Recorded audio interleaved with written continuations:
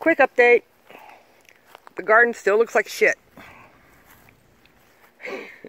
But I'm working on it. Hey, Macy. June. Okay, so what I decided to do is just do one row this year. A lot of the boxes have been broken by the pigs, so I'm just been burning them over there in the burn pile. I decided that for next year I'm going to have the 3 bottom rows completed. So I'm going to work on that during the summer. Meanwhile, just have this growing. Some beans, what we mainly eat. And that's the green beans.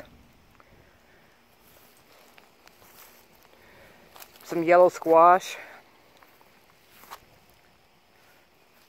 And we got a couple in there somewhere. Some cucumbers. Lord knows you got a pickle. And some tomato plants, which I will be cleaning up today, along with my helper Erica, and making them the one stem method that I usually do. I've totally neglected these. With my health and everything, I've been taking things really slow. But I'll get it all cleaned up for next year. After the pig destruction, I kind of lost faith in it and gardening, period. But I'm getting over it with therapy.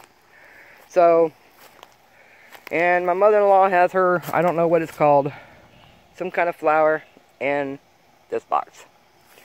My mushrooms, I totally missed my spring mushroom flush. So I will have to wait until this fall before they come back and flush again. My fence is down. I gotta fix that.